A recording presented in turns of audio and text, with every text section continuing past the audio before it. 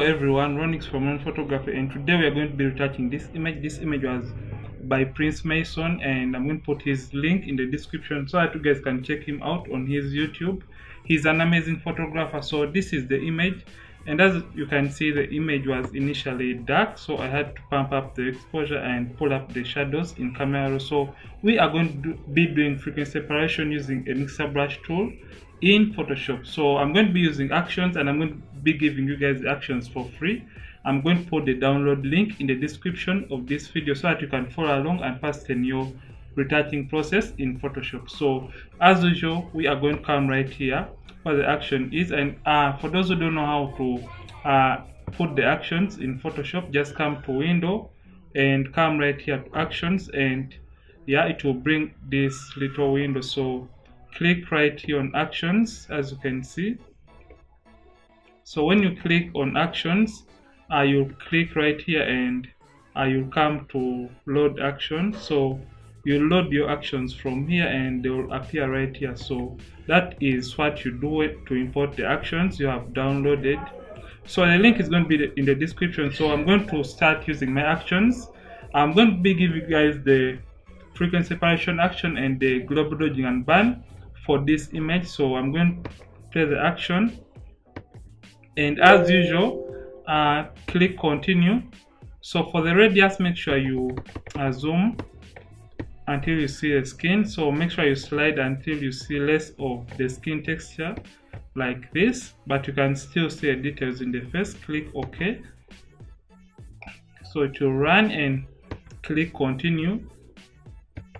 So this is it. So as usual, I prefer to create a black and white layer on top of my high frequency layer. So this is the color layer, and this is the texture. I'll come right down here, and I'm going to click black and white.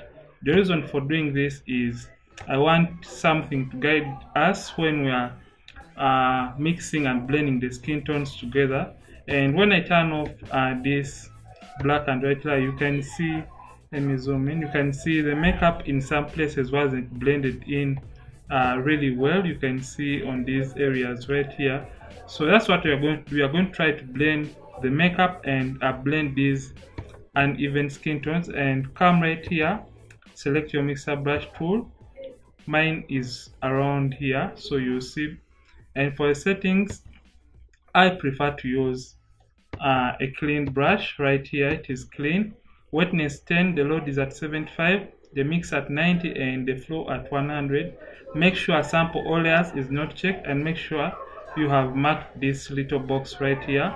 Then select your low frequency layer right here, and start blending. And remember, when you're blending your skin tones, make sure you don't drag from the highlights to the shadows. Make sure you do remain within the borders of the areas you're trying to blend together of the skin. So we wouldn't want to flatten the model's face. That's why we have to remain within the boundaries of the area we are trying to blend the skin tones together. So this is how we do it. Yeah, make sure you are mixing from your low frequency layer. I'm sorry if I'm really being too fast.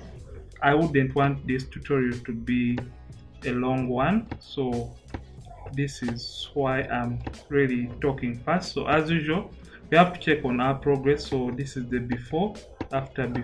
You can see I haven't removed the blemishes yet, because what the mixer brush tool does, it kind of flattens the blemishes, so I'll have less work to do with the blemish removal of with the blemishes in this image. Sorry. So I'm going to continue blending.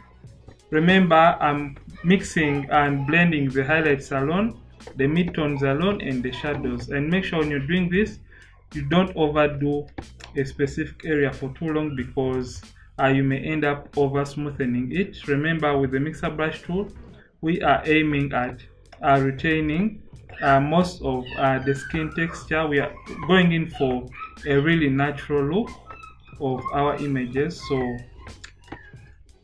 as you can see, I'm mixing the midtones alone, the highlights alone, and the shadows alone in this image. So you can see I'm trying to do the blending of these little skin tones.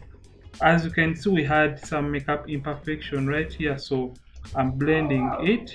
Yeah, I'm trying to smoothen and fine-tune the little makeup imperfection we had right here. It hadn't blended into the skin really well.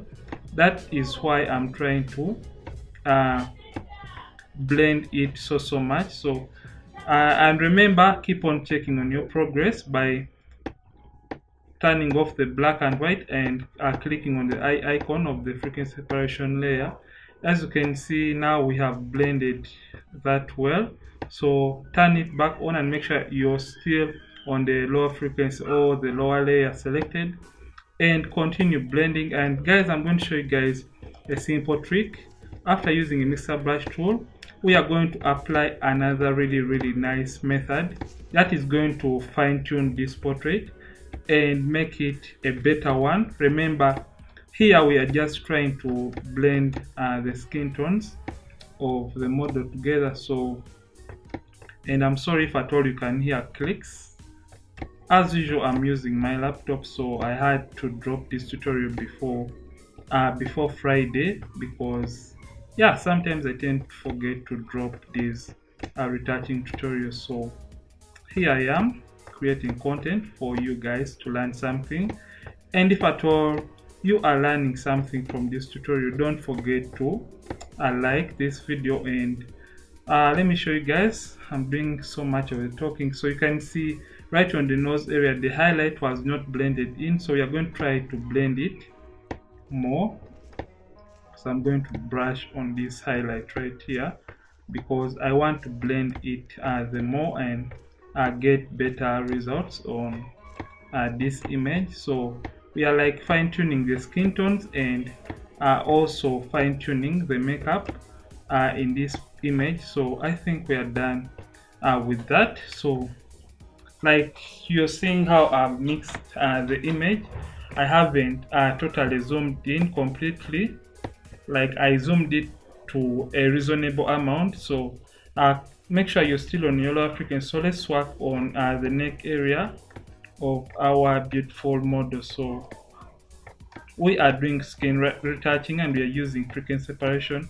So after this, I'm going to show you a little trick of how you can achieve the better results after using your mixer brush tool.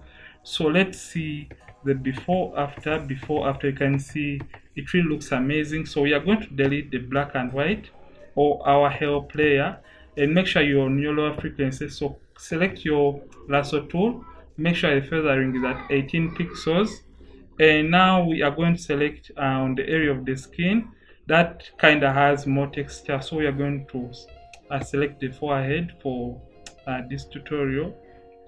So just come and make a selection, and when you're making a selection, make sure you desist from selecting the areas with the eyebrows or the hair. So make sure you only select on the skin area. So come to filter, then come to blur, then select Gaussian blur. So when you select Gaussian blur, here is the trick I wanted to show you guys. The radius we use when we are applying a frequency separation, what I found out that works really well for me. Remember, we use 10. So when you multiply 10 times 3, you get 30. So for every radius you used before when you're applying your frequency separation, make sure you multiply it by 3. So 10 by 3, you get 30. Then 30 plus 2, you get 32. So that is the figure we're going to put right here when we are using our lasso tool. So we are going to select the other areas, and remember, when you're selecting, make sure you select according to the shape of the area you want to apply the effect. So remember, now we are like fine-tuning after using the mixer brush tool to blend the skin tones of our beautiful model. And remember, we haven't removed the blemishes, so I'm going to show you guys a non-destructive way of removing blemishes from the model's skin. And I found out this method and it works well for all portraits. So select according to the shape and the direction As you can see, when I'm on my chin area, I'll just select that beautiful shape, right click and apply the Gaussian blur. So we are like fine tuning now the image. So when I come to the nose area, I'll make that shape. Because I'm following the direction of the shape, I'm trying to apply the effect on. So that is why. So right click and apply the effect. So make sure you don't skip this area right here. Apply the Gaussian blur. So remember, we are right clicking and applying the Gaussian blur. And for the neck, I don't think we are going to go there because it may turn out to be really extreme. So select your high frequency layer, and you can either use this healing brush tool or the spot healing brush or the patch tool or the clone stamp. And for this tutorial, I'm going to use the clone stamp tool because I found out that it really works well with blemish removal. So use the brackets to increase or decrease on the size. So click or hold down the Alt button. Sorry about this. So when you hold down the Alt button, select from the area use this clone stamp. So select the area and paint over the blemish you want to eliminate from the model skin. So Alt and delete the area like that. So continue removing the blemishes from those areas you want to clean up. So sample from a clean area and paint over the blemish. So the clean area you sample from is that area that is almost close to the blemish and has almost the very same skin tone. So continue deleting or removing the blemishes from the model skin, and by the end of this you will see that the results are really perfect and we don't have any distractions. I think we are done with that. So you can see the before frequency separation and the after, before after. So after this we are going to do a little bit of global dodging and burning to add shape and dimension to the model's face. Remember, frequency separation kind of flattens the image. So click right here and I'm going to look for my action. Remember, I told you guys for my actions I'm going to put the link, the download link for you guys, so that you can follow along and fasten your retouching process. Click on it. So click and to play. Remember, it creates for you the black and white layer automatically. So click on your dodge layer and get your brush tool right here.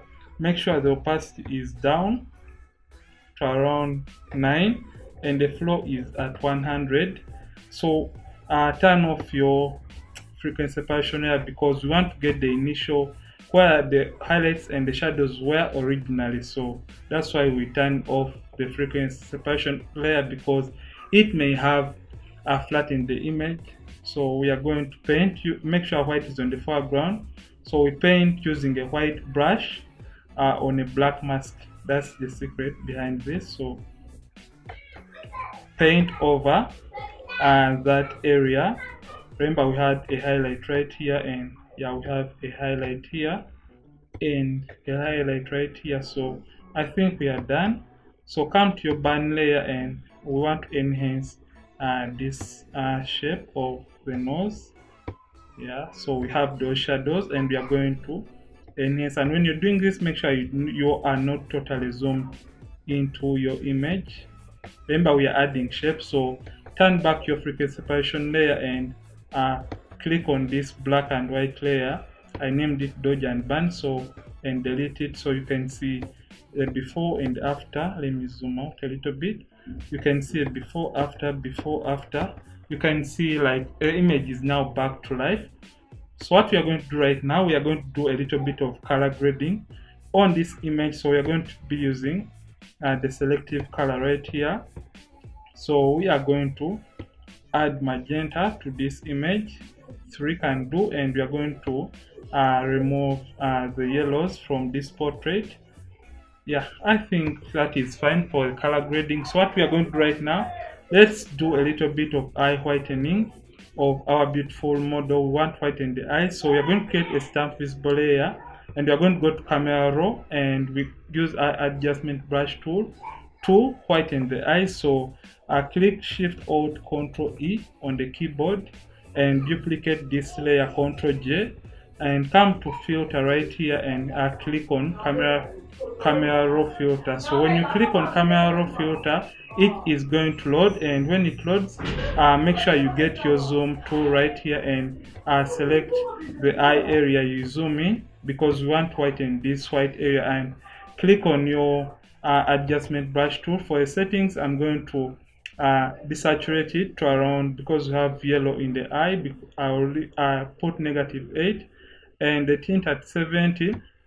The highlights I will use 6, and the whites at 4. And make sure you desaturate it to around -73. So we are removing color from the white area of the eye. So paint over the white area of the eye, and maybe this little catch light. So when you do this, also come and zoom in the second eye. So click, and now start painting over the white area of the eye of the model. So I think we are done with the whitening of the eye of the model. So you can just click OK. You can see now the eye is white. So before, after, it is subtle, but the result is really nice and beautiful. So let me show you guys what we did for this image. So I'll turn off these layers right here. Remember, the image was initially underexposed, so I had to pump up the exposure in camera raw and pull up the shadows a little bit. So we did frequency separation using a mixer brush tool and the lasso tool method. You can see the after and the before, after, before, after. Then after, we did global dodging and burning to enhance the shape of the model's face. Then we did a little bit of color grading to this image. So we use selective color for color grading. So we created the stamp visible layer by clicking Shift Alt Control E, and we did the eye whitening. So if at all you love this tutorial, don't forget to like this video, and don't forget to subscribe to this channel, and don't drop a comment in the comment section. Thank you for watching. I'm Ronix from Ronix Photography. Till next time, and see you in yet another retouching tutorial.